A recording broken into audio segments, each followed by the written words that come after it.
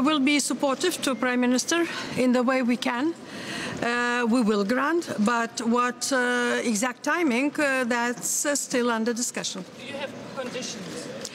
The first timing, because we do have elections, European elections, and that means that probably conditionality will be extension only May or longer extension. In that case, UK will need to organize elections. Expect that we decide today some date of extension, not necessarily June, could be May, and some conditionalities also will be discussed. If this vote doesn't get passed this week, do you think you'll be back here next week? It is possible. And do you think that the Council, if it does meet again next week, will be prepared to do whatever it takes to avoid no deal?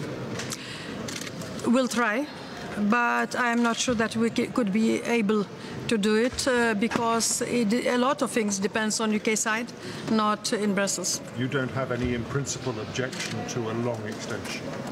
I have full support for UK Prime Minister and UK in general, and we will do everything what we can from our side, but UK needs to take serious and final decision.